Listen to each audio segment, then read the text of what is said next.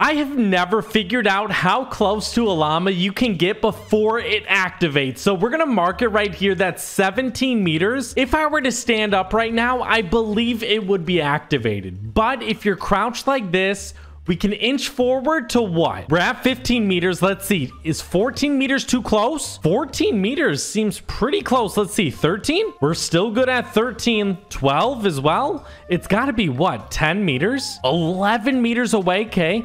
10 meters away and the llama still isn't activated.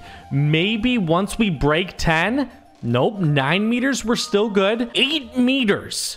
Are you kidding me? 7 meters. It won't even show now. So I'm going to assume this is about 6 meters. 5 meters? What?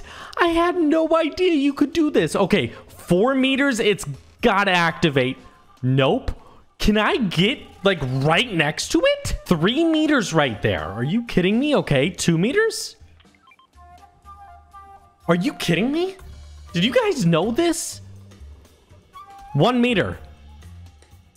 You can get as close to a llama as you want until you basically touch it and then it's activated. I did not know that, guys. Let me know if you knew that. I've been playing Fortnite for so long and I know this hasn't been out since the beginning that llamas could actually move around and run around, but I feel like I should have known that by now.